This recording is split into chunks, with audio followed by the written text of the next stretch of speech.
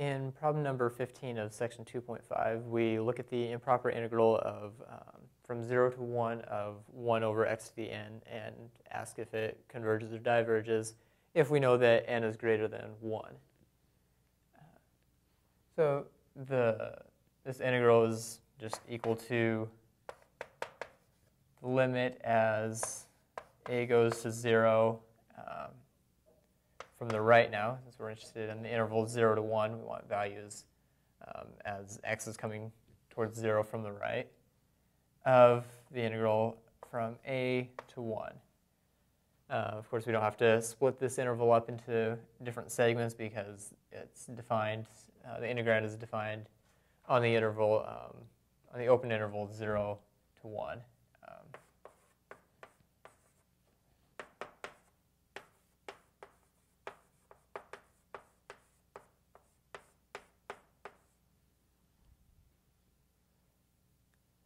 So look at the limit as a goes to 0 from the right of the integral from 1 to a of, or from a to 1 of 1 over x to the n dx.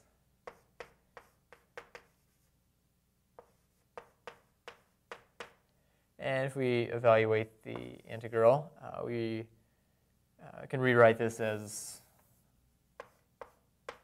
x to the minus n. So just applying the power rule, we get x to the minus n plus 1 divided by the new power, which is minus n plus 1. And evaluate that from a to 1.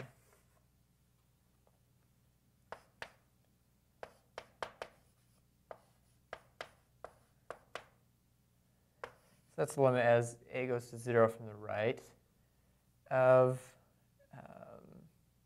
let's see, now we can pull out the negative n, 1 over negative n plus 1. That leaves us with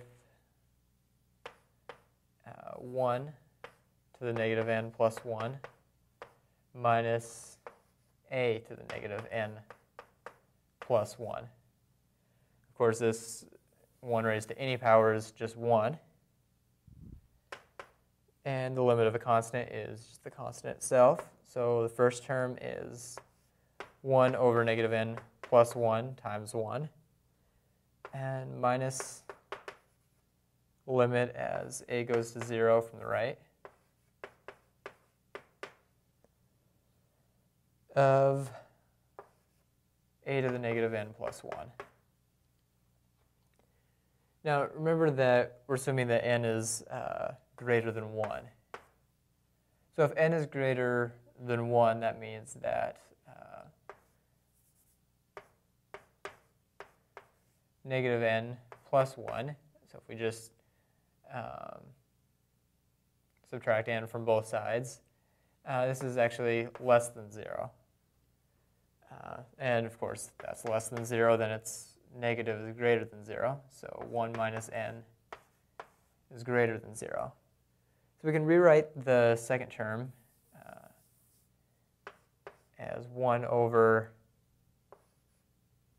a to the 1 minus n. And we know that 1 minus n is positive. Now, what that means is now as we're taking a closer and closer to 0, the denominator is just going to be something really small, getting closer and closer to 0, raised to some power. And this is going to tend towards, the denominator is going to tend towards 0, which means that this entire expression is going to tend towards infinity. So this goes towards infinity, which means that this limit does not exist. And in fact, the integral diverges if n is greater than 1.